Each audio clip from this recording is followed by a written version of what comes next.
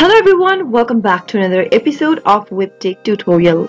In today's video, I'm going to guide you through how to sign up for a Sage account. Sage account is an account that you can create in order to access Sage products and services. If you'd like to sign up for the account, then you can simply visit their web browser first. Before beginning, I would like to request you to subscribe to our channel if you've not yet, and also press the notification bell so that you'll never miss another upcoming upload from us. To get started, open up a web browser. Into the URL box, type in www.sage.com and press enter on your keyboard. Doing so will take you to the official web page of Sage. From the main official web page, click on the Get 3 months free option, and on the next page, select a plan in order to support your business. You can go ahead and pick between the Start Plan, Standard or Plus. Select any one option that is favorable to you and then click on the Get 3 months free button. On the next page, you need to fill in some of your information. If you already have an existing account, you can click the sign in link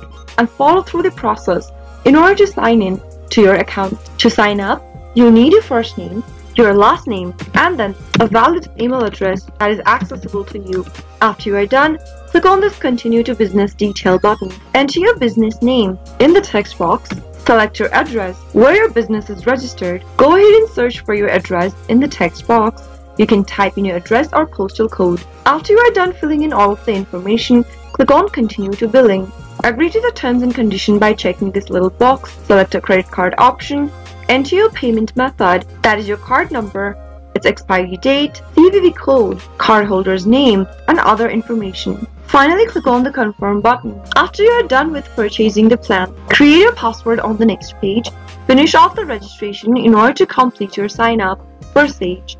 That is how you'll be able to sign up for Sage.com and get access to all the products or services. I hope the tutorial was helpful to you. If it was, go ahead and give us a thumbs up. I'll soon be back with more videos like this. Thank you for watching.